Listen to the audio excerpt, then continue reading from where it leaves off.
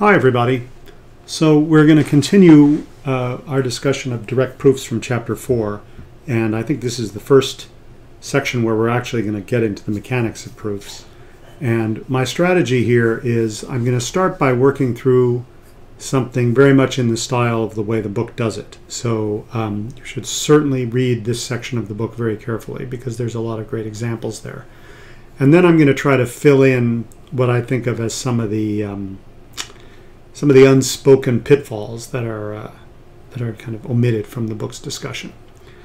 So let's start though by looking at an example of a very simple proof of a very simple proposition similar to those that are done in the book.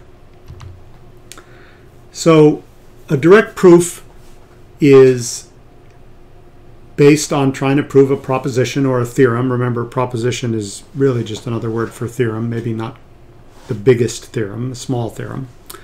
And they have the form, if some property P is true, then some property Q is true. And the goal is to establish the truth of this implication. Now, we often think that what we're trying to show is that Q is true, but remember that it's actually the whole implication that we're trying to prove true. So there's two kind of possibilities. One is that P, the part of the statement in the if, the hypothesis, could be false. And we know that an implication is automatically true if the hypothesis is false. So there's nothing to be done in that case. If the hypothesis is true, however, then the implication is only true if the conclusion is true. So when trying to prove the truth of a statement of the form if P then Q, as a practical matter, we just assume P is true and try to conclude Q. So proofs of this form look very standard. They have the proposition. If you strip away all of the complicated stuff, and we write proof, and then we say suppose P is true, and then we write a bunch of stuff, and at the end we are able to conclude Q. And what are these things that go in the box? Well, actually they're a sequence of mini implications. I mean, one way to think about the way a direct proof works is we have P and we have Q. And now P is we show that P implies some new statement P1, and that in turn implies some statement P2, and that in turn implies some statement P3. And we do this for quite a while. Maybe we have n statements, and eventually we can conclude Q. And the point is supposed to be that each of these steps have a clear justification in terms of definitions or in terms of axioms. So, for example, they could be algebraic steps, but if they're algebraic steps, those are some of the things that we're taking for granted. Those are some of the axioms that we're relying on. So what a proof is really doing is it's taking a big implication step, which is not at all obvious, and finding a bunch of small steps, each of which is clearly true because it's close to an axiom or relies on something which is very clear. And then you see if P is true, then P1 is true, and if P1 is true, then P2 is true. If we've established the truth of all of those implications, then we have established the truth of the entire implication. That's the goal. So here's a really simple example. And as I said, the book does some other very simple examples. Suppose we wanted to prove that the sum of two odd numbers is an even number. Well, the book sort of suggests that you think about it in the following way. You have P, which is, I mean, this doesn't look like an if-then statement, but it really is. What it says is, for all integers a and b such that a and b are odd,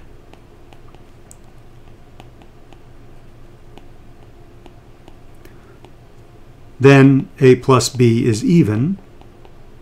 Or maybe even to make it look more like an if-then statement, we could say if A and B are odd integers,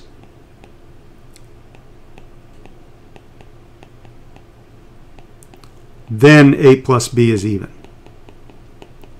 So one of the first things that you have to do is to decode the proposition and identify what is the hypothesis and what is the conclusion. It's important not to get those things messed up. So in this case, the hypothesis is that A and B are odd integers, and the conclusion is that A plus B is even. So this is our P, and this is our Q.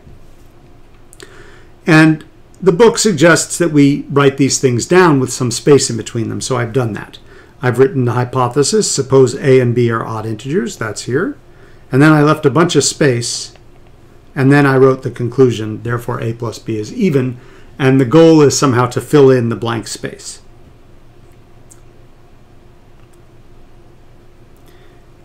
Well, I'll work through this, and we'll see in kind of how this might go. So the first thing we would say is, look, A and B are odd integers. Well, this is a technical term, odd. It has a definition. The definition of an odd integer, there are several, but the one that we can rely on here is that A is odd if there is a k, an integer k, so that A equals 2k plus 1.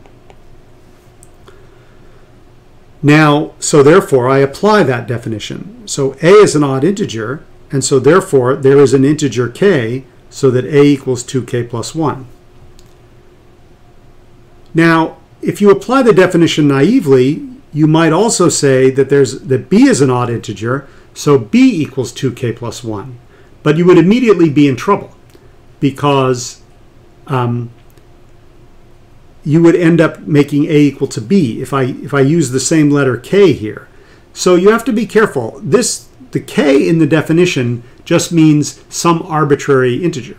And if you have two arbitrary integers in a proof which are unrelated, you have to use different letters for them, because otherwise you're going to create the implicit assumption that they're actually equal to one another, and you don't want to do that.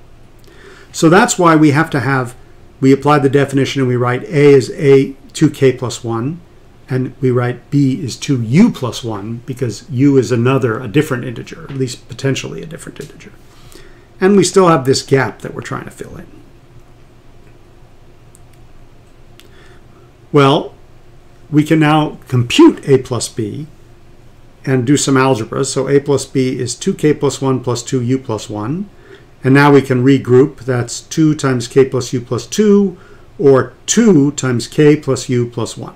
This isn't supposed to be particularly deep mathematics. So what have we done here? We've shown that A plus B, which is the sum, is 2 times an integer. And an even integer is an integer which is 2 times another integer. So we make that explicit.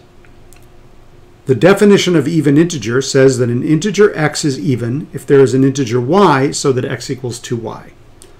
We found that A plus B equals 2 times k plus u plus 1, where k plus u plus 1 is an integer. And now finally this step is clear, because we've applied the definition. A plus B is even.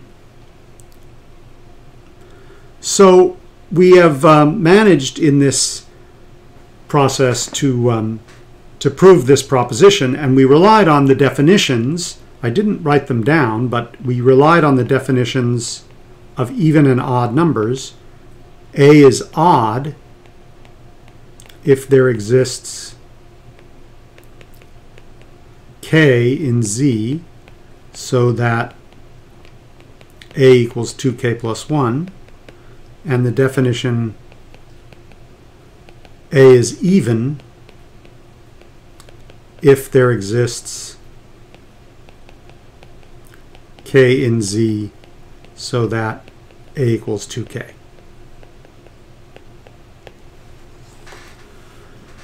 Okay, so that's the book's approach, and they give some more examples, and I'm going to look at some more examples in a little while, but I wanted to kind of stop and maybe make a little bit of a philosophical commentary here, because there's something which is missing from this whole discussion.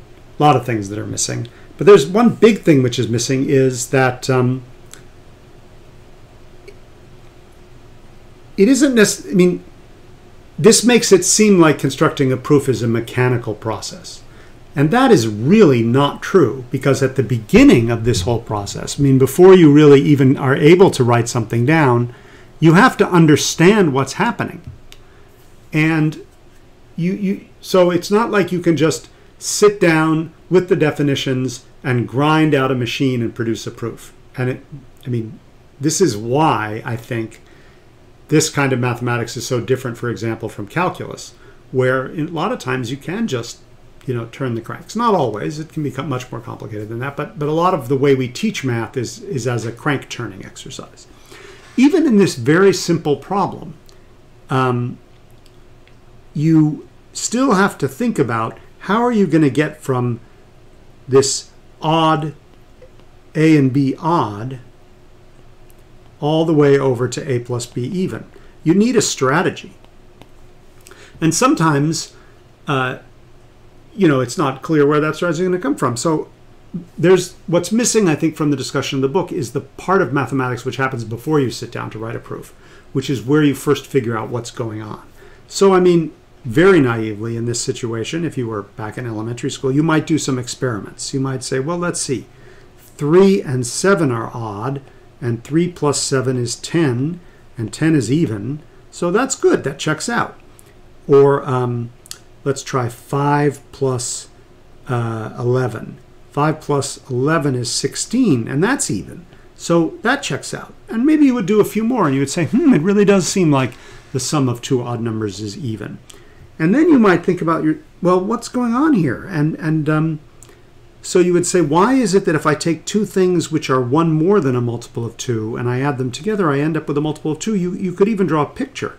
You could say, so here's an odd number. It looks like this. It's got, this part here is a multiple of 2. And this part here is 1. And then I have another thing like this, which is a multiple of 2. And then I have a 1 hanging over the end.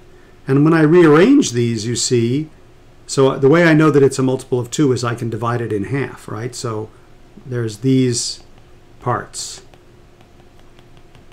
And so if I put this together, maybe I can even use different colors. Let's color this one in yellow, and this one in red. So I've got two yellow ones and two red ones.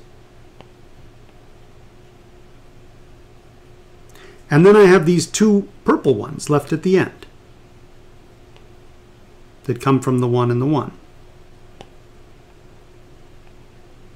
And looking at it this way, you can see that, well, I can take this combination of two odd things and break it up into two parts, because I can take one yellow one, one red one, and one purple one, and one yellow one, one red one, and one purple one. And then I have split up my sum into two equal pieces, and so it must be even. And then you could try to convert that into algebra and see what's going on in algebraic terms, and eventually you would say, I get it. I understand why the sum of two odd numbers is even. Now I need to find a way to write it down. And the proof is what happens at the end when you're going to try to write something down. So I guess what I'm trying to emphasize here is you can't prove something that you don't understand. And understanding it is more of an exercise in problem solving than any kind of mechanical process that you can apply. And fundamentally, your goal is to explain why something that you see as true really is true in a convincing way. All right, we'll look at some more examples